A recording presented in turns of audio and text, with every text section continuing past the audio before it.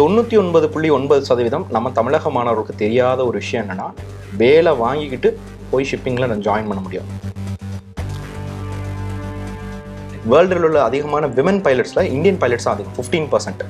ஆனால் விமன் சீஃபேரர்ஸ் அப்படின்னு நீங்கள் பார்த்தீங்கன்னா, ஷிப்பிங் இண்டஸ்ட்ரியோட ஒரு பியூட்டிஃபுல்லான விஷயம் என்னன்னா, நீங்கள் இப்போ ஒரு ஷிப் கேப்டன் வந்து ஒரு 8 லட்சம் சம்பாதிக்கிறான்னா, லீவ்ல இருக்கும்போது அவர் 8 லட்சம் சம்பாதிப்பார். ஷிப் கேப்டன் ஆகக்கூடிய கோர்ஸ் 12th முடிச்சுட்டு 1 இயர் தான் வித் ஜாப். நிறைய மாணவர்கள் இதனால பாதிக்கப்பட்டு இன்னைக்கு வந்து கப்பலுக்கே ஏற முடியாத நிலைமையில இருக்காங்க. நிறைய காலேஜஸ், அதாவது தனியார் கல்லூரிகள்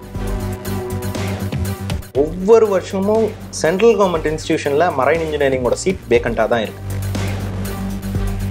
கல்வி விகடன் நேயர்கள் அனைவருக்கும் ஒரு பெரிய வணக்கம். நான் உங்க அர்ஜுன். ஸோ மாணவர்களுக்கு கல்வி சார்ந்து ஏற்படும் ஒரு அழுத்தம் பற்றியும் ஒரு ஃபியர் பற்றியும், அது மட்டும் இல்லாமல் அதுலேருந்து ஏற்படக்கூடிய சந்தேகங்கள் பற்றியும் தொடர்ந்து நம்ம கல்வி விகடன் தளத்தில் வந்து பார்த்தீங்கன்னா நிறைய வீடியோஸ் வந்து போட்டுட்ருக்கோம். நிறைய கல்வியாளரை வந்து சந்திச்சு நம்ம வந்து விவாதிச்சுட்டு இருக்கோம். அந்த விதத்தில் இன்னைக்கு நம்ம எதை பற்றி பேச போகிறோம் அப்படின்னா, கடல் சார்ந்த இருக்கக்கூடிய படிப்புகள் அதில் எப்படி அதிகாரியாக தேர்ச்சி பெறலாம் அப்படின்னு சொல்லிட்டு நிறைய கேள்விகளை கல்வியாளர் மற்றும் மெரைன் இன்ஜினியர் ஆஃபீஸராக இருக்கக்கூடிய கலைமணி அவர்களை தான் வந்து சந்திச்சு நம்ம வந்து பேச போகிறோம். ஸோ நிறைய கேள்விகள் அவங்க கிட்ட கேட்க இருக்கு. ஸோ வாங்க அவரோட பேசலாம். சார் வணக்கம். சார் வணக்கம். எப்படி இருக்கீங்க? நல்லா இருக்கேன். Super sir. சார் இப்போ மாணவர்களுக்கு வந்து பார்த்தீங்கன்னா இந்த கடல் சார்ந்த படிப்புகள் பற்றியும் தான் இந்த எபிசோடு வந்து இருக்க போகுது. ஃபஸ்ட்டு என்னென்ன படிப்புகள் இருக்குது அப்படிங்கிறதுலே வந்து ஒரு சின்ன குழப்பங்கள் இருக்குது மாணவர்கள் மத்தியில். ஸோ ஃபஸ்ட்டு இந்த மெரைன் அப்படிங்கிற ஒரு தீம்குள்ளே நம்ம எடுத்துக்கிட்டோம் அப்படின்னா கடல் சார்ந்த படிப்புகள் ஃபஸ்ட்டு என்னென்ன இருக்குது சார்? ஃபஸ்ட் நம்ம அது வந்து இந்த மரைன் இன்ஜினியரிங் பற்றி நம்ம பேசுகிறதுக்கு முன்னாடி ஃபஸ்ட் ஷிப்பில் என்ன மாதிரி ஒர்க் இருக்குது, as well as shipping paste ரிலேட்டடாக ஷோரில் என்ன மாதிரி ஒர்க் இருக்குங்கிறத நம்ம பார்த்துருவோம். ஃபஸ்ட்டு ஷிப்பில் நம்ம ஒர்க் அப்படின்னு நம்ம பார்க்கும்போது மெயினாக ஒரு ஆஃபீஸர் கேட்டகரி இருப்பாங்க. லைக் மரைன் இன்ஜினியர்ஸ் இருப்பாங்க, டெக் ஆஃபீஸர்ஸ், நம்ம எல்லாருக்குமே தெரியக்கூடிய கேப்டன், அவங்களாம் என்னென்னா டெக் ஆஃபீஸர்ஸ்ன்னு சொல்லி சொல்லுவாங்க. அதுக்கப்புறம் பார்த்தீங்கன்னா எலக்ட்ரோ டெக்னிக்கல் ஆஃபீஸர்ஸ்ன்னு சொல்லுவாங்க. இவங்க இந்த 3 தான் வந்து ஒரு ஆஃபீஸர் பிரான்ச் ஷிப்பில் உள்ளது. இதை தவிர ஷிப்பில் பார்த்தீங்கன்னா இவங்களுக்கு இந்த ஆஃபீஸருக்கு சப்போர்ட்டிவாக இருக்கக்கூடிய டெக்னீஷியன்ஸ், அவங்கெல்லாம் வந்து ரேட்டிங், ஜிபி ரேட்டிங்னு ஒரு கோர்ஸ் இருக்குது, அந்த கோர்ஸ் படிச்சுட்டு வருவாங்க. இப்போ நம்ம ஷோர் பேஸ்ட் நம்ம எடுத்து பார்க்கும்போது நீங்கள் பார்த்தீங்கன்னா இந்த ஷிப்பிங்க்கு ஆஃபீஸர்ஸுக்கு தேவைப்படக்கூடிய சப்ளைஸ், லாஜிஸ்டிக்ஸாக இருக்கலாம், டிரான்ஸ்போர்ட்டேஷனாக இருக்கலாம், ஃபியூவலிங்காக இருக்கலாம், இதெல்லாம் சப்போர்ட்டிவ் இருக்கக்கூடிய பிரான்ச்சஸ். அதாவது லாஜிஸ்டிக்ஸ் அண்ட் இன்டர்நேஷ்னல் டிரான்ஸ்போர்ட்டேஷன் ஒரு பிரான்ச் இருக்குது. அவங்கெல்லாம் வந்து ஷோரில் இருப்பாங்க. As well as dredging. இப்போ நீங்கள் தூர் வரக்கூடிய அந்த ஷிப்பிங்லாம் பார்த்தீங்கன்னா ஒவ்வொரு போர்ட்லேயும் வந்து அதோட டெப்த் இருந்தால் அந்த ஷிப்பை வந்து பக்கத்தில் வந்து பர்த்கே கொண்டு வர முடியும். ஸோ அதோட ட்ரெட்ஜிங் கார்பரேஷன் ஆஃப் இந்தியானே ஒரு கம்பெனி இருக்குது இப்போ நம்ம இந்தியாவில் பார்த்தீங்கன்னா. ஸோ அது ரிலேட்டடான கோர்சஸ் இருக்குது. சரி, இப்போ நம்ம கோர்ஸ் வைஸாக நம்ம பார்த்தோம் அப்படின்னு பார்த்தீங்கன்னா இது வந்து நம்ம under graduation course, post graduation course, இது 2 தான் நம்ம பார்க்கலாம். இந்த அண்டர் கிராஜுவேஷனில் ஆஃபீஸராக போகிறதுக்கு என்னென்ன கோர்சஸ் இருக்குது அப்படின்னு பார்த்தீங்கன்னா நாட்டிக்கல் சயின்ஸ், மரைன் இன்ஜினியரிங், அதுக்கப்புறம் எலக்ட்ரோ டெக்னிக்கல் ஆஃபீஸர். இந்த தான் 3 கோர்ஸ். இதில் 2 இது வந்து இன்ஜினியரிங் கோர்சஸ் அப்படின்னு நம்ம பார்க்க முடியும். இது வந்து ஷிப்பில் போய் ஒர்க் பண்ணுறது. இதெல்லாம் marine engineering, electro technical officer. சரி, இந்த நாட்டிக்கல் சயின்ஸ் நான் சொன்ன ஷிப்பிங் கோர்ஸில் இந்த நாட்டிக்கல் சயின்ஸ் நான் சொன்னல, அந்த நாட்டிக்கல் சயின்ஸே நீங்கள் பார்த்தீங்கன்னா 2 விதமாக படிக்க முடியும். ஒன்று 3 இயர்ஸ் கோர்ஸாகவும் படிக்கலாம், ஆஸ் வெல் அஸ் 1 இயர் கோர்ஸாகவும் படிக்கலாம். ஆனால் 2மே பிஎஸ்சி தான். இது நிறைய பேருக்கு தெரியறதில்ல. நம்ம தமிழக மாணவர்களுக்கு இந்த விஷயம் தெரியாது. இன்னொன்று, ஷிப்பிங்கை பொறுத்தவரை வேலை வாங்கிட்டு போய் படிக்க முடியும். 99.9% நம்ம தமிழக மாணவர்களுக்கு தெரியாத ஒரு விஷயம் என்னென்னா, வேலை வாங்கிக்கிட்டு போய் ஷிப்பிங்கில் நான் ஜாயின் பண்ண முடியும். இப்போ நான்லாம் வந்து வேலை வாங்கிட்டு யூஜி முடித்தேன் தியாகராஜர் காலேஜ் ஆஃப் இன்ஜினியரிங்கில். யூஜி முடிச்சுட்டு ஒர்க் ஸ்பான்சர்ஷிப் வாங்கிட்டு அதுக்கப்புறம் தான் நான் போயிட்டு கோர்ஸே படிக்க ஆரம்பித்தேன். ஸோ இது மாதிரி விஷயங்கள்லாம் இருக்குது. ஓகே. ஸோ இதை பற்றின போதுமான அவேர்னஸ் வந்து இப்போ இருக்கா சார்? ஏன்னா இப்போ எல்லாரும் மெரைன் இன்ஜினியரிங் சொல்லுவாங்களே தவிர அதுக்கு கீழே இந்த கிளையாக பார்த்தீங்கன்னா நிறைய கோர்சஸ் இருக்குது. ஸோ என்னென்ன கோர்ஸ் பார்த்தீங்கன்னா இன்னும் ஒரு ரீச் வந்து இல்லை அப்படின்னா எது சார் சொல்வீங்க? சார் கட்டாயம். இப்போ நீங்கள் பார்க்கும்போது இப்போ நீங்கள் அந்த நாட்டிக்கல் சயின்ஸ் நான் இப்போ சொன்னேன் 2 விஷயமா இருக்குது. இப்போ மரைன் இன்ஜினியரிங்காக பார்த்தீங்கன்னா நீங்கள் 3 விதமாக படிக்க முடியும். அது எப்படி பார்த்தீங்கன்னா டேரெக்டாக IMUCT நீங்கள் எந்த கோர்சஸ் ஷிப்பிங் ரிலேட்டடான என்ன கோர்ஸ் படிக்கிறதா இருக்கட்டும், இதுக்குன்னே நம்ம இந்தியன் கவர்மெண்ட் ஒரு யூனிவர்சிட்டி நடத்துகிறாங்க. இது நம்ம தமிழ்நாட்டில் தான் இருக்குது. இந்தியாவிலே ஒரே ஒரு சென்ட்ரல் கவர்மெண்ட் யூனிவர்சிட்டி தான் இருக்குது. It is in Tamil Nadu. நம்ம சென்னையில் செம்மஞ்சேரிங்கிற இடத்துல இருக்குது, இந்தியன் மேரிடைம் யூனிவர்சிட்டி அப்படின்னு சொல்லுவாங்க. ஓகே. இந்த இந்திய கடல்சார் பல்கலைக்கழகத்துக்கு கீழே இந்தியாவில் ஒரு 7 இடத்துல கேம்பஸஸ் இருக்குது. லைக் கொச்சின், நவி மும்பை, கல்கட்டா, விசாகப்பட்டினம், இது மாதிரி ஒவ்வொரு இடத்துலையும் இருக்குது. சரி, இந்த கோர்சஸ் அப்படின்னு நம்ம பார்க்கும்போது 1 year கோர்ஸும் இருக்குது, 3 years கோர்ஸ் இருக்குன்னு சொன்னேன் நாட்டிக்கல் சயின்ஸில். மரைன் இன்ஜினியரிங்கை பொறுத்தவரை 4 years கோர்ஸ் இருக்குது. இப்போ நிறைய பேர் எந்த கோர்ஸ் நீங்கள் சேரணும்னா IMUCT எக்ஸாம் எழுதணும். சில பேர் IMUCT எக்ஸாம் கிளியர் பண்ண மாட்டாங்க. ஸோ அவங்க மரைன் இன்ஜினியரிங் படிக்க முடியுமா? கட்டாயம் படிக்க முடியும். எப்படின்னா ஃபஸ்ட் இயரில் ஒன்று பிஇயில் மெக்கானிக்கலோ ட்ரிபிளியோ எடுத்து முடிச்சுட்டு அந்த ஃபஸ்ட் இயரில் அரியர் இல்லாமல் இருந்துட்டு செகண்ட் இயரில் டேரெக்டாக லேட்டரல் என்ட்ரியில் மரைன் வந்துட முடியும். அப்படி இல்லைன்னா மூணாவது இன்னொரு ஆப்ஷன் எப்படின்னா, இப்போ நான்லாம் அப்படி தான் படித்தேன். ஒன்று யூஜியில் பிஇ மெக்கானிக்கல் படிங்க, இல்லைனா பிஇயில் நேவல் ஆர்கிடெக்சர் படிங்க, இல்லைனா பிஇயில் மெக்கானிக்கல் அண்ட் ஆட்டோமேஷன். இந்த 3 கோர்ஸில் ஏதாவது ஒரு கோர்ஸை யூஜியில் முடிச்சுட்டு அதுக்கப்புறம் கிராஜுவேட் மரைன் இன்ஜினியரிங் அப்படி சொல்லிட்டும் வரலாம். இது ஒரு engineering branch. Second engineering branch அப்படின்னு நம்ம பார்க்கும்போது எலக்ட்ரோ டெக்னிக்கல் ஆஃபீஸர் அப்படின்னு சொல்லுவாங்க. இந்த இடிஓ கோர்ஸ் படிக்கிறதுக்கு என்னன்னா டிப்ளமோலையும் இல்லைன்னா இன்ஜினியரிங்கில் 3 கோர்ஸ், ஒன்று ட்ரிபிளி, இல்லைனா இசிஇ, இல்லைனா இஎன்ஐ எலக்ட்ரானிக்ஸ் அண்ட் இன்ஸ்ட்ருமெண்டேஷன். இந்த 3 கோர்ஸில் ஏதாவது ஒரு கோர்ஸில் 50% நீங்கள் கம்ப்ளீட் பண்ணாவே இந்த கோர்ஸ் நீங்கள் படிக்க முடியும். இந்த கோர்ஸ் எத்தனை மாத கோர்ஸ்னால் ரொம்ப ஆச்சரியமாக இருக்கும். 4.5 months தான். வெறும் just 4.5 months with placement. Okay, with பிளேஸ்மெண்ட்டோட இந்த கோர்சஸ் எல்லாம் இப்போ நான் சொன்ன அந்த 1 year கோர்ஸாக இருக்கட்டும், கேப்டன் ஆகக்கூடிய கோர்ஸ் 12th முடிச்சுட்டு 1 year தான் வித் ஜாப். மரைன் இன்ஜினியரிங் அப்படின்னு பார்த்தீங்கன்னா வித் ஜாப். 12th முடிச்ச ஒரு பையன் க்ளூலெஸ்ஸாக இருக்கான், எனக்கு என்ன பண்ணுறது தெரியல சார், ஆனால் என்னோட கோல் வந்து ஒரு கப்பல் அதிகாரி ஆகணும்னா நீங்கள் அவனுக்கு சொல்லக்கூடிய ஒரு விஷயம். சார், நல்ல கொஸ்டின் இது. யூஸ்வலாக நீங்கள் ஷிப்பில் நீங்கள் ஆஃபீஸர் ஆகணும்னா நீங்கள் செய்ய வேண்டிய ஃபர்ஸ்ட் விஷயம் என்னென்னா மெடிக்கல்ஸ். அதாவது டிஜிஎஸ் அப்ரூவ்டு மெடிக்கல் டாக்டர், அதாவது directorate general of shipping approved medical எக்ஸாமினர்ஸ்னு இருக்காங்க. இந்த டாக்டர்ஸ் இப்போ நம்ம தமிழ்நாட்டில் பார்த்தீங்கன்னா ஒரு 36 டாக்டர்ஸாக இருக்காங்க. இது எல்லா டாக்டர்கிட்ட போய் இந்த சர்டிஃபிகேட் வாங்க முடியாது. இந்த டிஜிஎஸ் அப்ரூவ்ட் மெடிக்கல் டாக்டர்ஸ்ட்டு மட்டும் தான் இந்த சர்டிஃபிகேட் வாங்க முடியும். நம்ம சென்னையில் வந்து பார்த்தீங்கன்னா ஒரு 12 டாக்டர்கிட்ட இந்த அப்ரூவல் இருக்குது.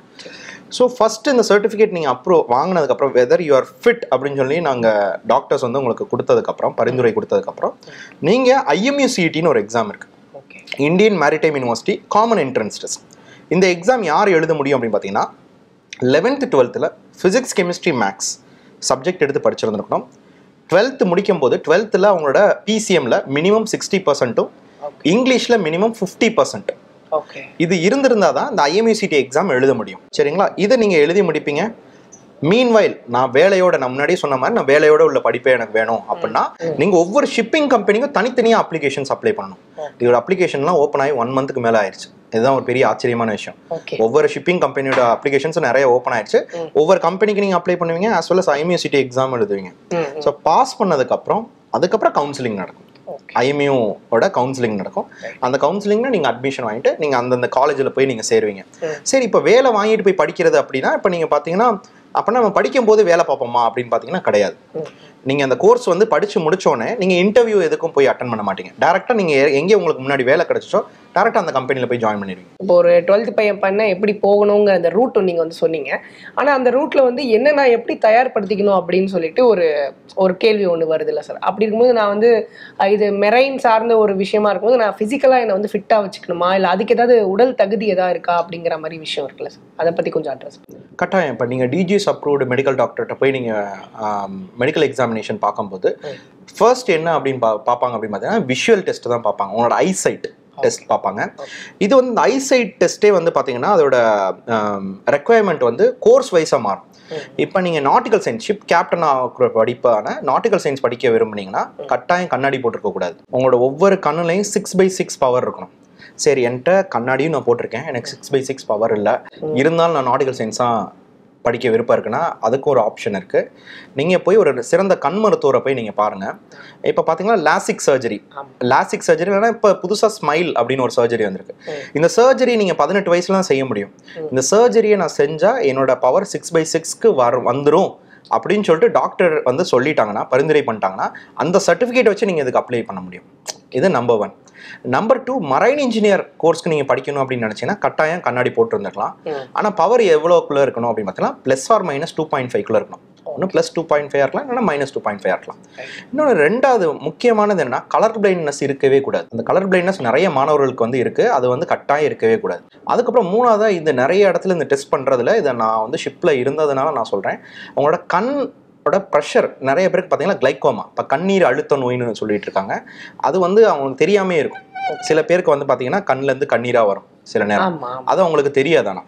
ஸோ அதனால இந்த 3 டெஸ்ட்டையும் மேண்டேட்டரி எடுங்க. அதுக்கப்புறம் நீங்கள் வந்து செகண்டாக நீங்கள் செய்யக்கூடியது என்னென்னா ஆடியோமெட்ரி டெஸ்ட்னு சொல்லுவாங்க. இந்த ஆடியோமெட்ரி டெஸ்ட்டுங்கிறது காது, உங்களோட செவித்திறன் வந்து 2 செவி போத் இயர்ஸ் வந்து உங்களுக்கு வந்து நார்மலாக இருக்குங்கிறதுக்குள்ள ஒரு டெஸ்ட். ஸோ இந்த டெஸ்ட் எடுங்க. அதுக்கப்புறம் பார்த்தீங்கன்னா அந்த அல்ட்ராசவுண்டு தயவு செஞ்சு எடுங்க. ஸோ இந்த டெஸ்ட்லாம் எடுங்க. இந்த டெஸ்ட்லாம் எடுத்து முடிச்சதுக்கப்புறம் டிஜிஎஸ் அப்ரூவ்ட் மெடிக்கல் டாக்டர்கிட்ட போய் பாருங்கள். அதுதான் கரெக்டாக இருக்கும்னு நான் ஃபீல் பண்ணுறேன். நீங்கள் இப்போ மெரைன் இன்ஜினியர் அந்த ஆஃபீஸராகவும் இருக்கீங்க. உங்கள் அனுபவத்தில் நிறைய பேரை வந்து இந்த மாதிரி பார்த்துருப்பீங்க. சில பேருக்கு வந்து அந்த பெர்சீவ்டு வீக்னஸ்ன்னு சொல்கிற மாதிரி மாற்ற முடியாத சில குறைபாடுகள் இருக்கலாம். உடலில் வந்து ஒரு செவி மட்டும்தான் கேட்கும் அப்படிங்கிற மாதிரியான விஷயம் இருக்கும்.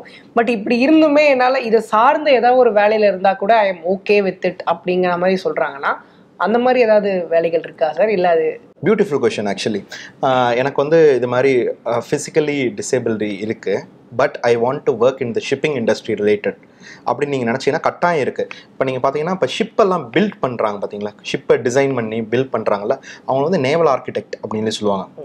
இப்போ எப்படி நம்ம ஆர்கிடெக்ட்டுங்கிறத நம்ம வீடை வந்து டிசைன் பண்ணுறாங்களோ அதே மாதிரி ஷிப்பை டிசைன் பண்ணுறவங்க பேர் நேவல் ஆர்கிடெக்ட்னு சொல்லுவாங்க.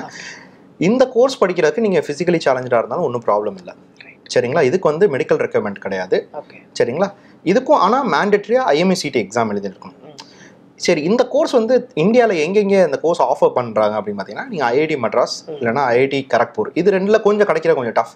அடுத்தபடி எது பெஸ்ட் இன்ஸ்டியூஷன் அப்படின்னு பார்த்தீங்கன்னா Cochin university of science and technology. இது வந்து நம்ம கேரளா கவர்மெண்ட்டோட ஒரு இன்ஸ்டியூஷன். அங்கேயே ஒரு 34 சீட்ஸ் இருக்குது, அங்கே படிக்கலாம். இல்லை அப்படின்னு பார்த்தீங்கன்னா நீங்கள் இந்திய கடல்சார் பல்கலை, நான் இப்போ சொன்ன மத்திய அரசாங்கம் நடத்தக்கூடிய இன்ஸ்டியூஷன் வந்து விசாகப்பட்டினத்தில் இருக்குது. ஸோ அங்கேயும் போய் இந்த கோர்ஸ் படிக்கலாம். ஒரு கோர்ஸ் படிக்கிறோம் அப்படின்னா அந்த கோர்ஸ் மட்டும் முக்கியம் இல்லை, அதை எங்கே படிக்கிறோம் அப்படிங்கிறதும் முக்கியம் அப்படிங்கிற மாதிரி சொல்லுவாங்க. ஸோ நிறுவனங்கள் அப்படின்னு சொல்லும்போது கண்டிப்பாக இந்த நிறுவனங்களை வந்து நம்பி நம்ம வந்து படிக்கலாம் அப்படின்னா இந்தியாவில் என்னென்ன நிறுவனங்கள் சொல்வீங்க? கட்டாயம் நான் வந்து எல்லா ஸ்டூடெண்ட்ஸ்க்கு நான் ரெக்கமெண்ட் பண்ணுறதுன்னா always study in government institution. Marine ரிலேட்டடை பொறுத்தவரை இது 2 ஃபீல்டுக்கு நம்ம சொல்லலாம். ஒன்று வந்து aviation field as well as marine field. இதில் வேலை கிடைக்கிறதே கொஞ்சம் கஷ்டம், இது நிறைய பேர் தெரியாது. வேலை படித்து முடிச்சு நிறைய பேர் வேலை இல்லாமல் நிறைய பேர் இருக்காங்க. நம்ம தமிழக மாநிலம் எக்கச்சக்கமான பேர் இருக்காங்க. அது நீங்கள் சென்னையில் MMDன்னு ஒரு இடம் இருக்குது, நம்ம கலெக்டரேட் ஆஃபீஸுக்கு ஜஸ்ட் ஆப்போசிட், அங்கே போய் பார்த்தா உங்களுக்கு தெரியும். நான் என்ன சொல்கிறேன்னா நல்ல இன்ஸ்டியூஷன் எது இப்போ சார் கேட்ட மாதிரி பார்த்தீங்கன்னா இந்தியன் மேரிடைம் யூனிவர்சிட்டி நம்ம தமிழ்நாட்டில் இருக்குது. அதுதான் இந்தியாவோட ஹெட் குவார்ட்டர்ஸு. நீங்கள் அங்கே போய் படிக்கலாம். இல்லையா இப்போ நான் கோர்ஸ் வைஸாக நான் ஒரு இன்ஸ்டியூஷன் சொல்ல முடியும். இதே வந்து நான் நாட்டிக்கல் சயின்ஸ் நான் படிக்கணும் அப்படின்னு நினச்சிங்கன்னா TS சாணக்கியா, இது வந்து நவி மும்பையோட campus. That campus is famous for nautical science course. அதுதான் இந்தியாவிலே ஃபர்ஸ்ட் நாட்டிக்கல் சயின்ஸ் அந்த கோர்ஸ் ஆஃபர் பண்ணாங்க. வேறஸ் நீங்கள் மரைன் இன்ஜினியரிங், நீங்கள் இன்ஜினியரிங்கை பொறுத்தவரை நீங்கள் IIT வந்து தான் இன்ஜினியரிங்க்கு ஃபேமஸ். பட் IIT எந்த ஒரு IITலையும் சரி எந்த ஒரு NITலையும் சரி மரைன் இன்ஜினியரிங் கிடையாது. பட் இந்த மரைன் இன்ஜினியரிங் படிக்கிறதுக்கு இந்தியாவிலே நம்ம ஃபேமஸ் இன்ஸ்டியூஷன் அப்படின்னு பார்த்தீங்கன்னா MERI கொல்கட்டான்னு சொல்லுவாங்க, marine engineering and research institute Calcutta. இப்போ வந்து it was renamed as Indian maritime university Kolkata campus. அது ஃபேமஸாக இருக்கும். இல்லைன்னா நம்ம சென்னையிலோட Indian maritime university, that is also very famous. But நான் இந்த கோர்ஸ் நீங்கள் எடுத்து படிக்கணும்னு நீங்கள் முடிவு பண்ணிட்டாவே, ஷிப்பிங்க்கு போய் நீங்கள் ஒர்க் பண்ணணும், அதாவது கப்பலில் போய் ஒர்க் பண்ணணும்னு நீங்கள் முடிவு பண்ணிட்டாவே ஃபஸ்ட்டு வேலை வாங்கிக்கிட்டு அதுக்கப்புறம் இந்த அப்ளை பண்ணுறது ரொம்ப பெட்டராக இருக்கும். அப்படி கிடைக்கல, எனக்கு வேலை கிடைக்கல, எந்த கம்பெனிலையும் கிடைக்கல, even though I want to pursue this course அப்படின்னு நீங்கள் நினச்சிங்கன்னா please study in the central government institution. இதை தவிர நம்ம வேறு என்ன யூனிவர்சிட்டி இருக்குது பார்த்தீங்கன்னா, இப்போ நம்ம குஜராத்லேயே ஒரு அந்த கவர்மெண்ட் நடத்துகிறாங்க, குஜராத் மேரிடைம் யூனிவர்சிட்டி. அங்கே பார்த்தீங்கன்னா போஸ்ட் கிராஜுவேஷன் கோர்ஸ் தான் இருக்குது, ஆனால் அண்டர் கிராஜுவேஷன் கோர்சஸ் இல்லை. இதை தவிர ஒரு தனியார் பல்கலைக்கழகம் தமிழ்நாட்டில் இருக்குது. படிக்க இன்ட்ரெஸ்ட் இருக்குது, பட் அது பொருளாதார ரீதியாக சில பின்தங்கிய மாணவர்கள் வந்து இன்னுமே நிறைய பேர் இருக்காங்க. ஒரு நல்ல ஒரு உத்வேகத்தோடையும் இன்ட்ரெஸ்ட்டும் அவங்க கிட்ட இருக்கும், பட் ஒரு பணம் வந்து அங்கே மேஜரான ஒரு ரோல் வந்து ப்ளே பண்ணும். ஸோ அப்படி இருக்கிற மாணவர்களுக்கு நீங்கள் சொல்லக்கூடிய ஒரு அறிவுரை என்ன? ஸ்காலர்ஷிப்லாம் இதுக்கு இருக்கா? அந்த மாதிரி விஷயங்கள் கட்டாயம். இதில் இப்போ நீங்கள் ஸ்காலர்ஷிப் படி நீங்கள் பார்க்கும்போது கேர்ள்ஸ்க்கு ஃபர்ஸ்ட் ஆஃப் ஆல் நம்ம அந்த மரைன் இண்டஸ்ட்ரியை பொறுத்தவரை கேர்ள்ஸோட விகிதாச்சாரம் வந்து ரொம்ப கம்மியாக இருக்குது. If you take the pilots, வேர்ல்டில் உள்ள அதிகமான விமன் பைலட்ஸில் இந்தியன் பைலட்ஸ் தான் அதிகம், 15%. ஆனால் விமன் சீஃபேரர்ஸ் அப்படின்னு நீங்கள் பார்த்தீங்கன்னா it was less than 6%. Okay, சரி. இதை என்ஹான்ஸ் பண்ணுறக்காண்டி நம்ம கவர்மெண்ட் ஆஃப் இந்தியா வந்து பார்த்தீங்கன்னா எவ்ரி இயர் மரைன் வந்து இரஸ்பெக்டிவ் ஆஃப் த கம்யூனிட்டி, அந்த கேர்ள் சைல்டு எந்த community, whether she belong to general category R OBC R SC ST, every year வந்து 1 lakh scholarship கொடுப்பாங்க. ஓகே, சரிங்களா. இதை தவிர SC ST மாணவர்களுக்கு கம்ப்ளீட்டாக உதவித்தொகை வந்து கொடுக்கப்படுது. அந்தந்த இது வந்து எங்கே கொடுக்கப்படுதுன்னா கலந்தாய்வு மூலியமா, அதாவது கவுன்சிலிங் மூலியமா, ஐஎம்யூசிடி எக்ஸாம் எழுதி கவுன்சிலிங் மூலியமா நீங்கள் ஒரு கவர்மெண்ட் இன்ஸ்டியூஷனில் சேர்ந்தா தான் உங்களுக்கு கிடைக்கும் தவிர வேறு எந்த ஒரு ப்ரைவேட் இன்ஸ்டியூஷனுக்கு சேர்ந்தாலும் இந்த ஸ்காலர்ஷிப்புங்கிற பெனிஃபிட் உங்களுக்கு கிடைக்காது. இந்த படிப்பை முடிச்சக்கப்புறமா இருக்கக்கூடிய அந்த ஜாப் டீட்டெயில்ஸ் பற்றி கொஞ்சம் சொல்லுங்கள். கட்டாயம். இப்போ நம்ம நாட்டிக்கல் சயின்ஸ் படிக்கிறோம் அப்படின்னு பார்த்தீங்கன்னா நீங்கள் எப்படி ஜாயின் பண்ணுவீங்க அப்படின்னு பார்த்தீங்கன்னா 1 year கோர்ஸ் படிப்பீங்க. கோர்ஸ் படிச்சுட்டு நீங்கள் 18 months ஷிப்பில் டெக் கேடட்டாக போவீங்க. டெக் கேடட்டுங்கிறது என்னன்னா அவர் தான் ட்ரெயினிங் ஆஃபீஸர். ஒரு 18 மாதங்கிறது எப்படின்னா ஒரு 6 months ஷிப்புக்கு போவாங்க, ஒரு 2-3 months மறுபடியும் வீட்டில் வந்து ரெஸ்ட்டில் இருப்பாங்க. Again they will go for ship for 6 months. அதே மாதிரி ஒரு 18 months ட்ரைனிங் பீரியட். இந்த ட்ரைனிங் பீரியட்ல என்னன்னா உதவித்தொகையாக மாதம் 30,000-40,000 ஸ்டைஃபண்ட் வேற கொடுப்பாங்க. ப்ளஸ் சாப்பிட்றது, தங்குறது, ஃப்ளைட் டிக்கெட், எவ்ரிதிங் ஃப்ரீ. இந்த ஷிப்பிங் இண்டஸ்ட்ரியோட ஒரு பியூட்டிஃபுல்லான விஷயம் என்னன்னா, நீங்க இப்ப ஒரு ஷிப் கேப்டன் வந்து ஒரு 8 லட்சம் சம்பாதிக்கிறான்னா லீவ்ல இருக்கும்போது அவர் 8 லட்சம் சம்பாதிப்பார். ஸோ இன்னொன்று ப்ளஸ் அவருக்கு எலக்ட்ரிசிட்டி பில் கிடையாது, ஃபோன் பில் கிடையாது, எதுவுமே நெட் பே அந்த பேங்கிறது. சரி, அதுக்கப்புறம் நம்ம பார்த்தீங்கன்னா அந்த 18 months ட்ரைனிங் முடிச்சதுக்கப்புறம் மறுபடியும் they will come and again study for 4 months. அப்புறம் ஒரு 3 ரிட்டன் எக்ஸாம் எழுதுவாங்க. இது முடிச்சுட்டு ஆஃபீஸர் எக்ஸாம், இதில் முக்கியமானது இந்த விஷயம் தான், ஆஃபீஸர் எக்ஸாம். அது பேர் வந்து செகண்ட் மேட் லைசன்ஸ் எக்ஸாம் சொல்லுவாங்க. இது இந்தியாவில் ஒரு 5 இடத்துல எழுத முடியும். லைக் நம்ம தமிழ்நாட்டில் பார்த்தீங்கன்னா சென்னை MMDயில், கொச்சின், விசாகப்பட்டினம், கல்கட்டா, தென் பாம்பே. இந்த எக்ஸாம் எழுதி முடிச்சதுக்கப்புறம் தான் then you will be promoted as an officer, third officer. நீங்கள் பார்த்துருப்பீங்க யூஸ்வலாக ஒரு ஸ்ட்ரைப் இருக்கும் அந்த தேர்ட் ஆஃபீஸருக்கு. அதுக்கப்புறம் செகண்ட் ஆஃபீஸருக்கு அப்படின்னு பார்த்தீங்கன்னா there is no any examination. Second ஆஃபீஸர்லேருந்து chief officer ஆகிறதுக்கு again you have to go for செயிலிங்ஸ். ஒரு 18 months செயிலிங் இருக்கணும். அதுக்கப்புறம் மறுபடியும் ஒரு 4 months வந்து படிக்கணும். மறுபடியும் யூ ஹேவ் ட்ரை. இந்த ப்ரொஃபஷன் பொறுத்தவரை என்னன்னா உங்களுக்கு எக்ஸ்பீரியன்ஸை பொறுத்து உங்களுக்கு ப்ரொமோஷன் இருக்காது. How fast you are clearing Dhar exams அதை பொறுத்து அவங்களோட ப்ரொமோஷன் இருக்கும். நிறைய கேப்டன்ஸ் வந்து பார்த்தீங்கன்னா 32 வயசுல கேப்டனாக இருக்காங்க. சில கேப்டன் பார்த்தீங்கன்னா 45 வயசுல கூட ஆயிருக்காங்க. It is totally based upon how fast they are clearing the examination. அதை பொறுத்து தான் எக்ஸாமுக்கான ப்ரிப்பரேஷனில் எப்படி சார் இருக்கணும் மாணவர்கள்? இது காம்பிடென்சி டெஸ்ட் பண்ணுறதா, உங்களுக்கு அந்த வேலையை செய்யக்கூடிய காம்பிடென்சி உங்கள்கிட்ட இருக்கா இல்லையா அதை தான். இப்போ நீங்கள் மரைன் இன்ஜினியரிங் அப்படின்னு நீங்கள் பார்க்கும்போது ஒரு பேசிக்காக ஒரு 6 தியரி பேப்பர் இருக்கும், ஒரு 4 ரிட்டன் ஓரல் எக்ஸாம்ஸ் இருக்கும். இந்த ஓரல் எக்ஸாமில் எது மெயினாக இருக்கும் அப்படின்னு பார்த்தீங்கன்னா மரைன் இன்ஜினியரிங்கோட நாலேஜ் அவன்கிட்ட இருக்கான், அந்த இன்ஜின்ஸை பற்றின நாலேஜ் இருக்கா. அதே மாதிரி இந்த இன்ஜின்ஸ் வந்து இப்போ வந்து பழுதடையுது அப்படின்னா அந்த பழுதை நீக்கக்கூடிய ஆற்றல் அந்த பையன்ட்ட இருக்கா, இதை வந்து டெஸ்ட் பண்ணுவாங்க. இதை தவிர சேஃப்டி, முக்கியமாக அந்த சேஃப்டிங்கிறது வெதர் டெக் ஆஃபீஸராக இருக்கலாம் இல்லைன்னா இன்ஜினியரிங் ஆஃபீஸராக நீங்கள் கப்பலுக்கு போகிறனாவே இந்த சேஃப்டிங்கிற பேப்பர் கண்டிப்பாக இருக்கும். ஏன்னா அவங்க தான் அங்கே உள்ள எல்லா ஷிப் போர்ட் பர்சனல்ஸோட பாதுகாப்புக்கும் வந்து காரணம். பாதுகாப்புக்கும் அவங்கள நம்பி தான் இருக்குங்கிற பட்சத்தில் அவங்களுக்கு வந்து இந்த சேஃப்டி ஆஸ்பெக்ட்ஸ் வந்து ரொம்ப இம்பார்ட்டன்ட். இதுதான் இந்த எக்ஸாம்ஸ் பொறுத்து இருக்கும். யூஸ்வலாகவே பார்த்தீங்கன்னா நீங்கள் நிறைய பேர் இந்தியா லெவலில் எக்ஸாம் எழுதாமல் நீங்கள் UK, சிங்கப்பூர் இங்கெல்லாம் போய் எக்ஸாம்ஸ் எழுதுவாங்க. சார், இப்போ நீங்கள் இந்த ஷிப்பிங் பற்றிலாம் நிறைய பேசியிருந்தீங்க. பட் அதில் ஒரு விஷயம் என்ன சொல்லியிருந்தீங்கன்னா ஒரு 60% ஆஃப் மார்க் அட்டைன் பண்ணால் ஷிப்பிங் இண்டஸ்ட்ரிக்குள்ளே வரலாம் அப்படிங்கிற மாதிரி சொல்லியிருங்க. ஒருவேளை அதை அட்டைன் பண்ண முடியலன்னா அதுக்குள்ளே வரணும்னா என்ன சார் பண்ணலாம்? இது ரொம்ப ரொம்ப இம்பார்ட்டண்ட்டான, இப்போ இந்த இன்டர்வியூவில் எனக்கு தெரிஞ்ச இது ரொம்ப இம்பார்ட்டண்ட்டான கொஷின். நிறைய மாணவர்கள் இதனால பாதிக்கப்பட்டு இன்னைக்கு வந்து கப்பலுக்கே ஏற முடியாத நிலைமையில இருக்காங்க. நிறைய காலேஜஸ், அதாவது தனியார் கல்லூரிகள் என்ன செய்யறாங்க அப்படின்னு பார்த்தீங்கன்னா கவர்மெண்ட் ஆஃப் இந்தியா சொல்லக்கூடிய நார்ம்ஸை ஃபாலோ பண்றதில்ல. இந்த கவர்மெண்ட் ஆஃப் இந்தியாவோட நார்ம் என்ன, மரைன் படிக்கிறதுக்கு என்ன நார்ம் அப்படின்னு பார்த்தீங்கன்னா 12th ஃபிசிக்ஸ், கெமிஸ்ட்ரி, மேக்ஸை பாடமாக எடுத்து படித்து அதில் மினிமம் 60% இருந்திருக்கணும். அது எப்படின்னா ஃபிசிக்ஸ், கெமிஸ்ட்ரி, மேக்ஸ் இது 3ஐயும் சேர்த்து அக்ரிகேட் போடும்போது 60% இருந்திருக்கணும். அதாவது இப்போ நம்ம தமிழ்நாட்டில் 100 marks. So 300க்கு minimum that candidate have to score minimum 180 marks இது இருந்திருக்கணும். Number 2, in English subject he have to score minimum 50%. இது இல்லாமல் எந்த காலேஜ்லையும் போய் தயவு செஞ்சு சேர்ந்துடாதீங்க. காலேஜில் என்ன சொல்லுவாங்க அப்படின்னு பார்த்தீங்கன்னா நீங்கள் கவலைப்படாதீங்க, இந்த ஸ்கோர் இல்லைனாலும் நீங்கள் வந்து மரைன் படிச்சுட்டு நீங்கள் கப்பல் ஏற முடியும் அப்படின்னு சொல்லுவாங்க. அங்கே ஒரு விஷயம் இருக்குது, உங்களுக்கு இந்தியன் CDC, இப்போ எப்படி நம்ம இந்தியன் அப்படிங்கிறதுக்கு ஒரு இந்தியன் பாஸ்போர்ட் இருக்கோ, இதே மாதிரி ஷிப்பில் நீங்கள் போய் ஒர்க் பண்ண போகிறீங்க அப்படின்னு பார்த்தீங்கன்னா அது பேர் CDCன்னு ஒன்று கொடுப்பாங்க. நீங்கள் கோர்ஸ் கம்ப்ளீட் பண்ணதுக்கப்புறம் இந்த CDC கொடுப்பாங்க. அது பேர் கண்டினியூஸ் டிஸ்சார்ஜ் சர்டிஃபிகேட். இந்த கண்டினியூஸ் டிஸ்சார்ஜ் சர்டிஃபிகேட்டில் நீங்கள் படித்த காலேஜ் பேரே அதில் வராது. ஏன்னா கவர்மெண்ட் ஆஃப் இந்தியா என்ன சொல்கிறாங்கன்னா 60% எடுத்தால் தான் நீ இதை வந்து சேர முடியும் அப்படின்னு சொல்கிறாங்க. சரி, அப்படின்னா இந்த ப்ரைவேட் காலேஜஸ்லாம் என்ன சொல்கிறாங்க அப்படின்னு பார்த்தீங்கன்னா நீ வெளியில் உள்ள ஏஜென்ட்டை போய் பணம் கொடுத்து கப்பலில் போய் சேரும். இந்த ட்ரைனிங் நான் 18 months சொன்னல ட்ரைனிங், அந்த ட்ரைனிங்கே 4 லட்சம் 5 லட்சம் கட்டி ட்ரைனிங் போவாங்க. அதுக்கப்புறம் ஆஃபீஸர் எக்ஸாம் கிளியர் பண்ணுவாங்க, கிளியர் பண்ணிட்டு மறுபடியும் ஒரு 3-4 லட்சம் கழிச்சு ஸ்பெண்ட் பண்ணி மறுபடியும் ஆஃபீஸராக போவாங்க. இது வந்து 99% இது நடந்துட்டு இருக்கு. இது நிறைய மாணவர்களுக்கு, சேரக்கூடிய மாணவர்களுக்கு இந்த விஷயம் தெரியல. ஸோ அந்த மாதிரி ஒரு பாதையில போயிட்டு வந்த மாணவர்கள் யாரையா சந்திச்சிருக்கீங்களா நீங்க? கட்டாயம் நிறைய பேரை, 1-2லாம் இல்லை, நிறைய பேரை பார்த்துருக்கேன். கண்ணீர் விட்டு அழுதுட்டு இருக்காங்க. ஒரு ஒரு பிரசித்தி பெற்ற கம்பெனியோட அப்ளிகேஷன் இப்போ ஜஸ்ட் ஒரு 1 வீக்குக்கு முன்னாடி அப்ளிகேஷன் ஓப்பன் ஆச்சு. அதில் அந்த பையன் வந்து அப்ளை பண்ணுறான். இதுலையாவது நம்ம போயிடும் அப்படின்னு சொல்லிட்டு அப்ளை பண்ணுறான். அப்ளை பண்ணும்போது 12th மார்க் 1 by 1 அந்த அப்ளிகேஷன் ஃபில் பண்ணிட்டே இருந்துட்டு இருக்கும்போது 12th மார்க் கேட்குது. கரெக்டாக PCMல less than 50. அவன் கிராஜுவேஷனே முடிச்சிட்டான். கிராஜுவேஷன் முடிச்சுட்டு அப்ளை பண்ணுறான் அந்த ட்ரைனிங்க்கு. அப்போ தான் தெரியுது மறுபடியும் அங்கேயும் ஒரு செக் இருக்கு.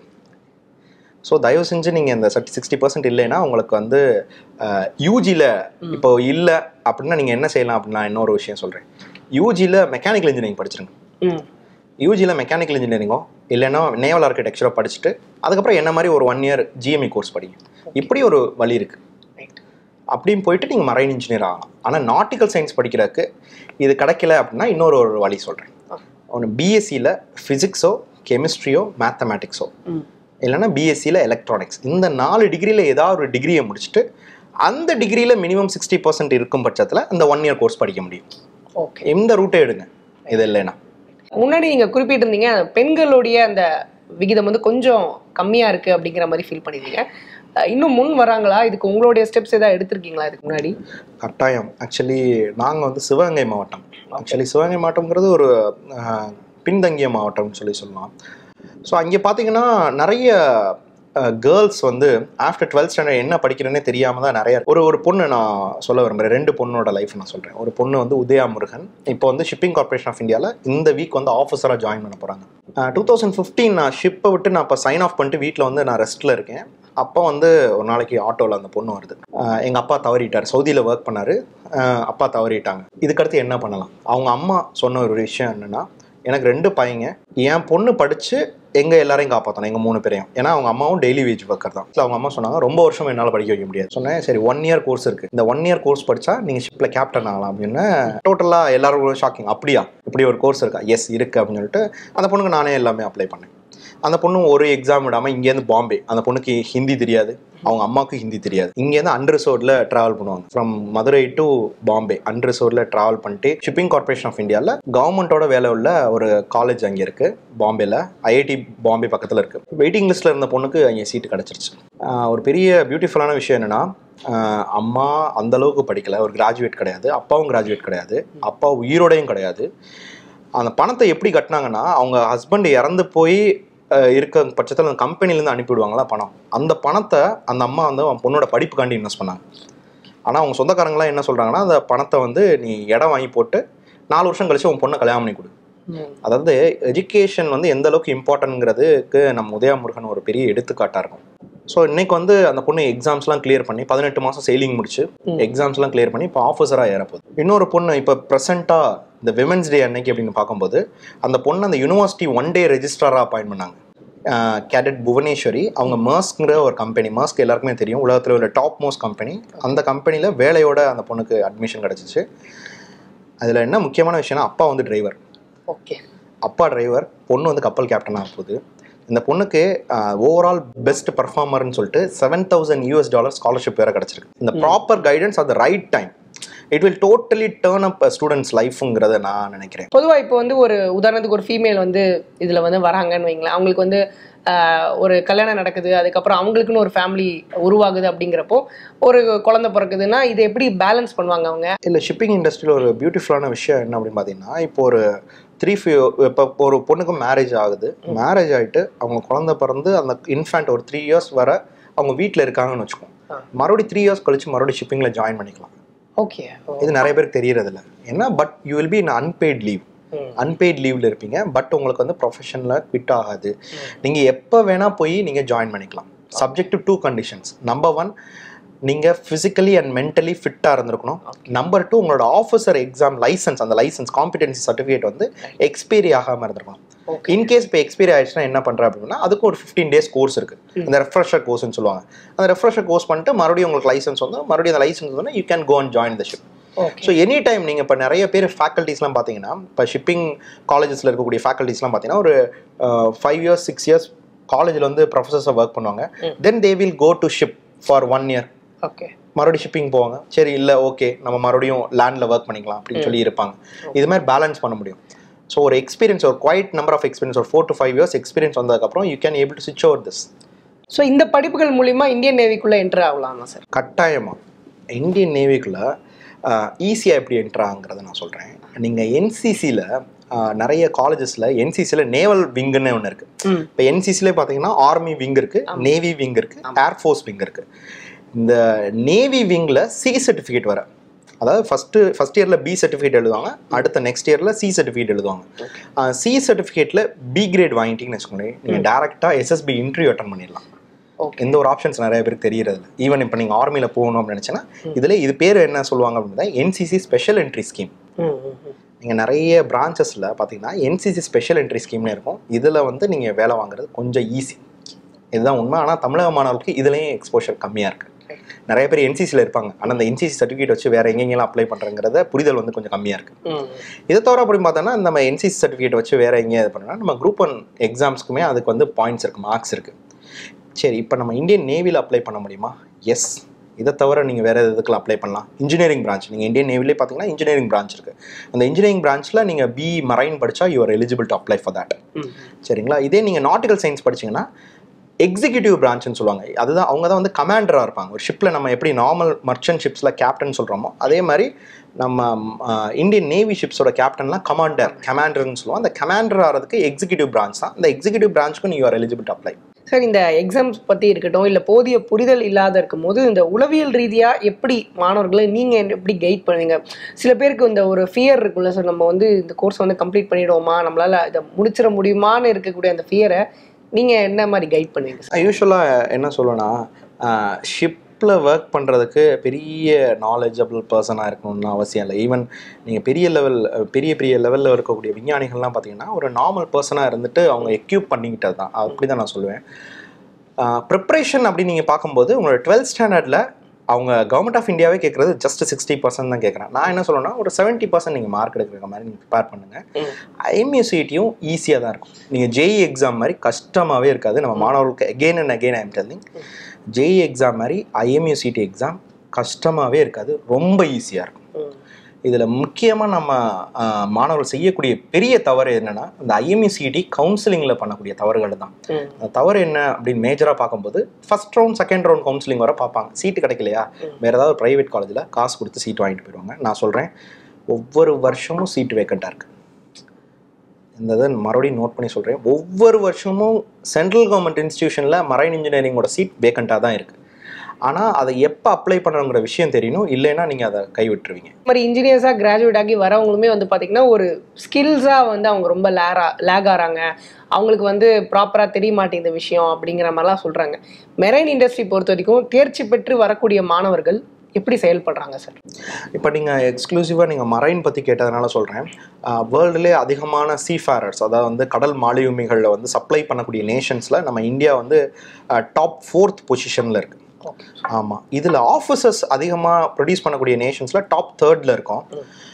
ஆனால் இந்தியாவில் கிட்டத்தட்ட ஒரு 138 மரைன் இன்ஸ்டிடியூஷன்ஸ் இருக்குது. அந்த 138ல் அதிகமான மரைன் இன்ஸ்டிடியூஷன்ஸ் எங்கே இருக்குன்னா நம்ம தமிழகத்தில் தான் இருக்குது. நம்ம தமிழ்நாட்டில் தான் நிறைய இன்ஸ்டிடியூஷன் இருக்குது. ஆனால் இந்த இன்ஸ்டிடியூஷனை எந்தெந்த இன்ஸ்டிடியூஷன் பெஸ்ட் இன்ஸ்டிடியூஷன்ஸ் அப்படின்னு நீங்கள் பார்த்தீங்கன்னா மிக குறைவு. சரி, நீங்கள் இதை வந்து எப்படி போய் பார்க்கலாம், இந்த இன்ஸ்டிடியூஷனை எப்படி ஃபைண்ட் அவுட் பண்ணலாம் அப்படின்னு நான் சொல்கிறேன். யூஸ்வலாக இப்போ நீங்கள் பெஸ்ட் இன்ஜினியரிங் காலேஜ் அப்படின்னு நீங்கள் ஃபைண்ட் அவுட் பண்ணுறது, இல்லைனா best arts and science காலேஜுங்கிற find out பண்ணுறதுக்கு ஒரே ஒரு இணையதளம் தான், NIRFன்னு ஒரு இணையதளம் இருக்குது. இது நம்ம government of India every year ranking 2016 2022 வரை அந்த ரேங்கிங் கொடுக்குறாங்க.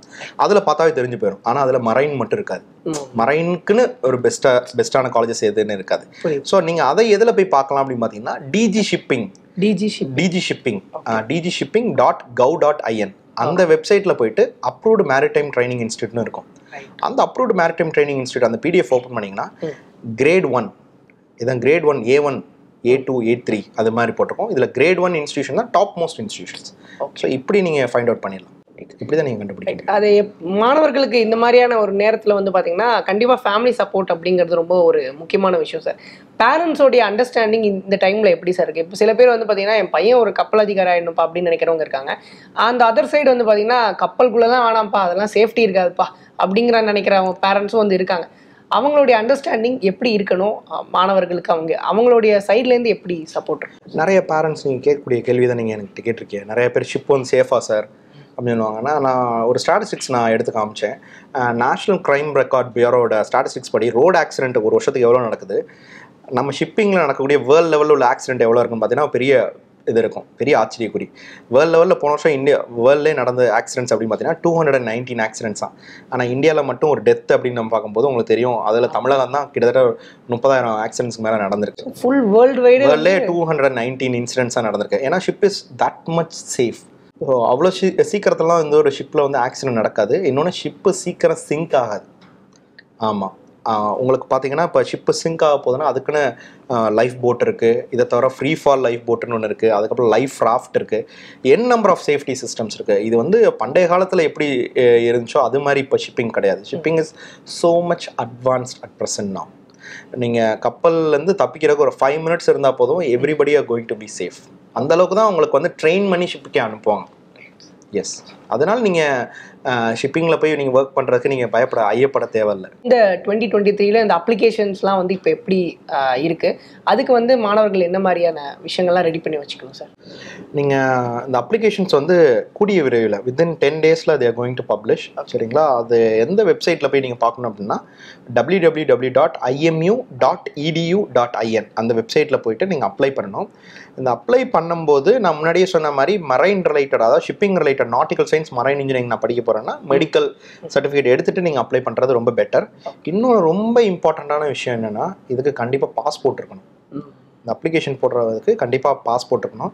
போன வருஷம் பார்த்தீங்கன்னா இந்த அப்ளிகேஷன் விட்டுட்டு பாஸ்போர்ட் நம்பர் இல்லைன்னா அடுத்த ஸ்டெப்புக்கே போகல. அப்புறம் கொஞ்ச நாள் கழிச்சு மறுபடியும் சேஞ்ச் பண்ணாங்க. பாஸ்போர்ட் அப்ளை பண்ணியிருந்துருக்கணும், நீங்கள் கவுன்சிலிங் முடிச்சுட்டு நீங்கள் காலேஜ் ஜாயின் பண்ணும்போது பாஸ்போர்ட் இருந்திருக்கணும் அப்படின்னு சொல்லி ஒரு ஆப்ஷன்ஸ் கொடுத்தாங்க. ஆனால் என்னையை பொறுத்தவரை நீங்கள் இந்த கோர்ஸ் படிக்க போகிறீங்க அப்படின்னு முடிவு பண்ணிங்கன்னா ஃபஸ்ட்டு இப்போ நீங்கள் வந்து பாஸ்போர்ட் அப்ளை பண்ணிக்கிறது பெட்டர். ஏன்னா நீங்கள் இதை முடிச்சுட்டு நீங்கள் காலேஜ் ஜாயின் பண்ணும்போது ஒவ்வொரு ஆளுக்கும் ஒரு நம்பர் கொடுப்பாங்க. அது பேர் இண்டாஸ் நம்பர். அப்படின்னா இண்டாஸ்ங்கிறது என்ன அப்படின்னு பார்த்தீங்கன்னா Indian national data base of சீஃபேரர். நான் ஒரு இந்திய கடல் மாலுமி. இப்போ எப்படி வி ஆர் ஆல் இந்தியன் சிட்டிசன்ஸ்க்குன்னு நமக்கு பாஸ்போர்ட்டில் ஒரு நம்பர் இருக்கும், அதே மாதிரி ஷிப்பில் நீங்கள் ஒர்க் பண்ணக்கூடிய ஒரு ஆஃபீஸர், நீங்கள் ஆஃபீஸர் ட்ரெயினியாக இருக்கலாம், இல்லைனா ஒரு சாதாரண டெக்னீஷியனாக இருக்கலாம், எல்லாருக்கும் they will be provided with CDC. அந்த சிடிசியில் இண்டாஸ் நம்பர் அப்படின்னு ஒன்று இருக்கும். அந்த இண்டாஸ் நம்பர் அப்ளை பண்ணணுன்னாவே நீங்கள் பாஸ்போர்ட் இல்லாமல் அப்ளை பண்ண முடியாது. ஸோ நீங்கள் before joining day 1 in your college you must have your passport in your hand. So நிறைய விஷயங்கள் இந்த கோர்ஸ் பற்றி வந்து பகிர்ந்துக்கிட்டீங்க சார். ஃபைனலாக இதை பார்த்துட்டு இருக்கிற ஸ்டூடெண்ட்ஸ்க்கு உங்கள் சைட்லேருந்து ஒரு சில டிப்ஸ்னால் என்ன மாதிரி? கடலோட தொடர்பு இருக்கக்கூடிய விஷயம் வந்து சங்க காலத்துலேருந்து இருந்திருக்கு நமக்கு. அது வந்து போர் புரிதலாக இருக்கலாம், இல்லைன்னா ட்ரேடிங்காக இருக்கலாம். ஸோ அப்படி இருக்கும் பட்சத்தில் நம்ம ஸ்டூடெண்ட்ஸ் வந்து மரைன் படிக்கிறதுக்கு நீங்கள் கொஞ்சம் கூட ஐயப்படவே வேண்டாம். It is one of the very fantastic profession in the world. ஆனால் நான் சொல்லக்கூடிய விஷயம் என்னென்னா, நல்ல இன்ஸ்டியூஷனில் தேர்ந்தெடுத்துட்டு போங்க. Number 1. Number 2, first of all உங்களுக்கு இந்த குவாலிஃபிகேஷன் எலிஜிபிலிட்டி இருக்கா இல்லையாங்கிறத பாருங்கள். எலிஜிபிலிட்டி 2 எலிஜிபிலிட்டி சொல்லலாம். ஒன்று ஃபிசிக்கல் எலிஜிபிலிட்டி, நம்பர் 2 உங்களோட மார்க்ஸ், அதாவது 60% பிசிஎம் மார்க்ஸ் இருக்கான்னு பாருங்கள். இது ரெண்டில் ஏதாவது ஒன்று விஷயம் காம்ப்ரமைசஸ்னால் don't worry, there is other options also like naval architecture, BBA logistics, இது மாதிரி நிறையா இருக்குது. நீங்கள் அதை எடுத்துகிட்டு போயிடலாம். அதுக்கப்புறம் நீங்கள் பார்த்தீங்கன்னா நீங்கள் உங்களோட வேலை வாங்கிட்டு போய் படிக்கிறது இன்னொரு பெட்டர். இன்கேஸ் எனக்கு வேலையும் கிடைக்கல, எனக்கு இந்த கோர்ஸ் தான் வேணும் அப்படின்னு நீங்கள் முடிவு பண்ணிங்கன்னா அதை சென்ட்ரல் கவர்மெண்ட் நடத்தக்கூடிய இன்ஸ்டியூஷனில் நீங்கள் சேருங்க. இதை தவிர நீங்கள் ப்ரைவேட் காலேஜஸில் நீங்கள் வேலை இல்லாமல் போய் சேர்ந்தாலோ, பணம் கட்டி நீங்கள் போய் அதிகமாக சேர்ந்தாலோ, இது எந்த அளவுக்கு உங்களுக்கு வந்து வாழ்க்கையில் முன்னேற்றம் ஏற்படுங்கிறது எனக்கு தெரில. உங்களுக்கு அந்த ஆப்ஷனை பற்றி நீங்கள் திங்க் பண்ணவே வேணாம். இன்னொன்று, டொனேஷன் கொடுத்து இந்த கோர்ஸ்க்கு தயவு செஞ்சு சேராதீங்க. Because every year seeds R lying vacant. யூஸ்வலாக நிறைய காலேஜஸ் சொல்லுவாங்க ஒரு சீட்டு தான் இருக்குது, இந்த ஒரு சீட்டு தான் இருக்குது, இன்றைக்கி வரலைன்னா இன்னொருத்தவங்க புக் பண்ணிட்டு போயிடுவாங்க அப்படின்னு சொல்லுவாங்க. இது மாதிரி எந்த ஒரு கால் வந்தாலும் அது ஃபேக்கான கால், தயவு செஞ்சு அட்டன் பண்ணாதீங்க. ரொம்ப சந்தோஷம் சார். நிறைய விஷயங்கள் வந்து ஒரு அவேர்னஸ் நிறைய பேருக்கு போய் சேர்ந்துருக்கும்னு நினைக்கிறேன். தொடர்ந்து மாணவர்களுக்கு வந்து நீங்கள் கைட் பண்ணிகிட்டே இருக்கணும், அந்த பணியை வந்து நீங்கள் தொடர்ந்து செய்யணும். ஸோ அதுக்கு விகடன் சார்பாக வாழ்த்துக்கள் சார். இவ்வளோ நேரம் நிறைய எக்ஸ்பீரியன்ஸை வந்து ஷேர் பண்ணிக்கிட்டீங்க. ரொம்ப நன்றி சார். Thank you very much.